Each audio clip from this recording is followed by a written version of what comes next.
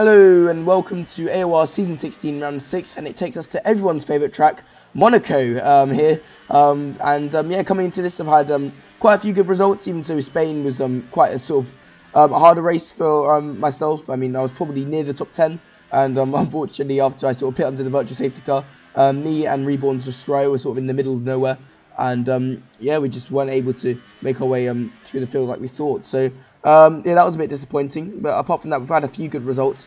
Even so, I don't really like this game too much compared to the other games, but yeah, that having said, I am still committed to these leagues for the time being. But yeah, you can see as well, here's for my first qualifying lap around Monaco, and yeah, I wasn't expecting much at all. I think me and Jaeger were sort of hell-bent that we're going to be starting right at the back, and we had a 20-man lobby today, so I was really trying to not qualify last, but I wouldn't be too disappointed if I did, because I mean, I know I complain about this all too often, but there is a real wheel privilege on Monaco. It's something like a second and a half.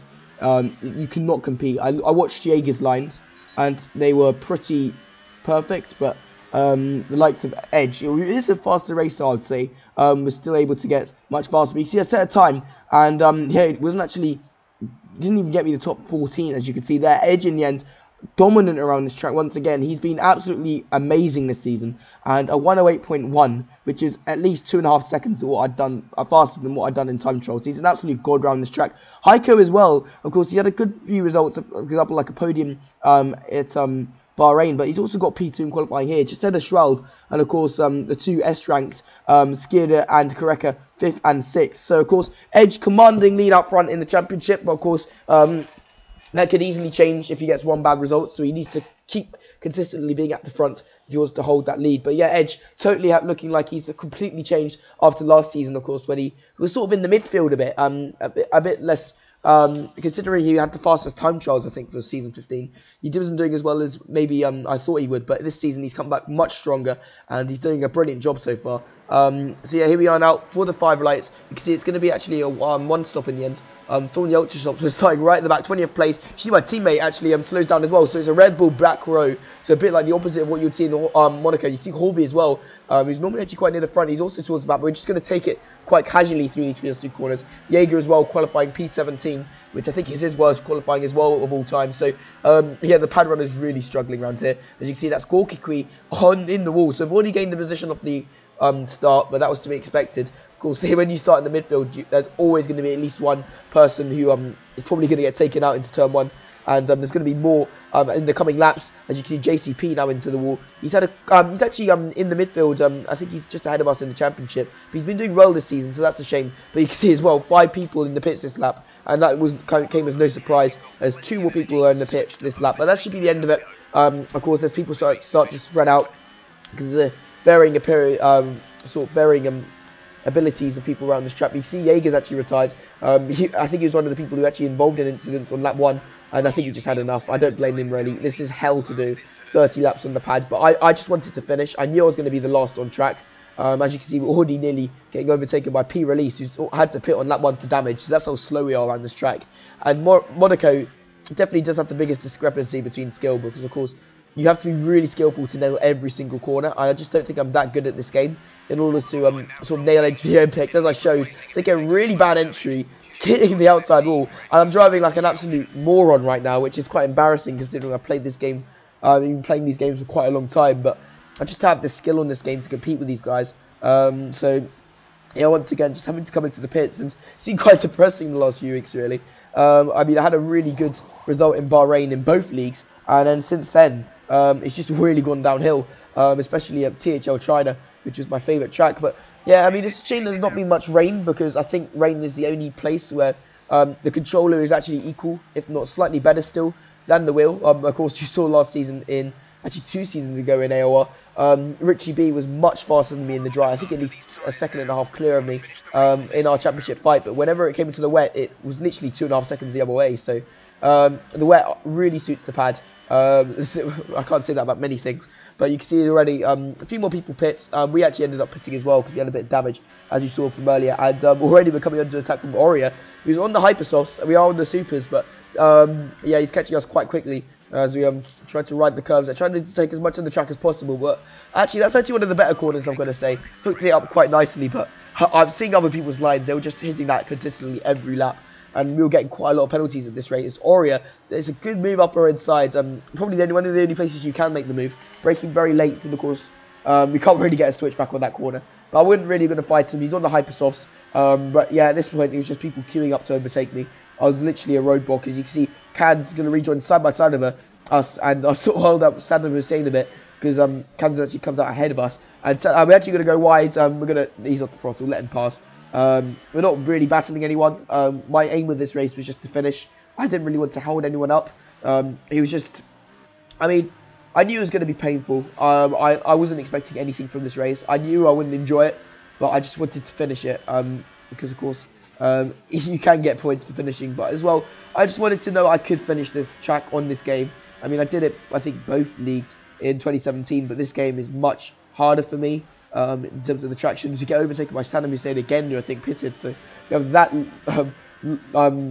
bad pace. But you can see we're actually ahead of our teammates still. He's struggling just as much as us. So we actually clipped the wall, and you can see behind us we're already getting lapped. I forgot to show Heiko lapping me because of course Edge unfortunately did retire a few laps ago, which is really disappointing. He's actually going to throw the championship right open, and Heiko now dominant out front, but Shroud P2, of course, we let him pass. But yeah, I forgot to comment on that. And we don't let Aurea pass, and he's not even a lap down. So he just let my teammate and Aurea through, and now we're 13th out of 13th, where we were 11th. So pretty embarrassing there. As you can see, actually, unfortunately, P Release, I think, is out of the race because I think he's been overtaken by Karnak, and you see we actually overtake him as well. So we're down to 12 runners, and yeah, I mean, already it seems to be a race of attrition. As now we're holding up Koreka, unfortunately. I couldn't really let him pass here, so I'm going to try to let him pass at this, but you see I run wide. I'm actually going to try to go to the inside, but you see he actually goes the same direction as us. He cags us, so I hope he didn't get damaged there, because I was just trying to get out of his way, but again, I thought I did the right thing, trying to get off the racing line, but I may have done it a bit too late.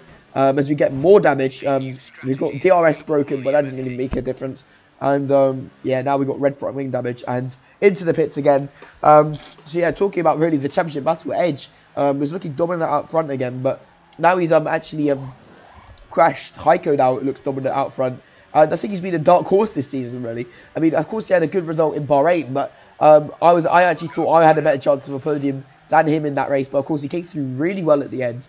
And in this race as well, he's been doing brilliant. So maybe he is a dark horse for the championship, especially with the likes. I mean, Schwalbe is doing well this race, but he hasn't actually managed to finish many of the races. Of course, he is probably, if not the fastest guy in the league, along with Edge. But of course, it's just a matter of consistency, especially around tracks like Monaco, because you get another 3-second penalty, and once again, I've lost count. I don't think it's quite as many as last season, being backed against the wall. I don't think it's quite as many as last season. I think we've got like 7 penalties in this race, but it's pretty impossible, because I mean, on the pad, once you commit to a corner, if you're gonna hit a wall, you can't really change it. It's not like on the wheel where you can sort of alter your angle. You can gradually turn in. We have a 90-degree steering angle on the pad, so if you commit, you commit. As you can see, unfortunately, Schwab gets past us, but then sort of crashes into the wall, loses a bit of wing damage, so that might actually be a setback in him trying to finish in the top 2. As Karnak's now out the race, and yeah, since taking the championship lead, he's been cursed really. I mean, he had that brilliant win in Bahrain after calling the strategy to perfection, but since then he's just really fallen apart, unfortunately, and yeah. As a result, he's actually going to slip, I think, to P5 in the championship. And if we're not careful, we might slip as well, as we let more people through. And you see we're 10th out of 10th. And again, we got a bit more front wing damage. I don't know what from this time, but this is like our 3rd or 4th pit stop. It's getting a bit repetitive now, but it is Monaco. I think I had 5 or 6 pit stops in in season 14. So I'm not surprised that I'm having this many in this game, because this game's even worse for me.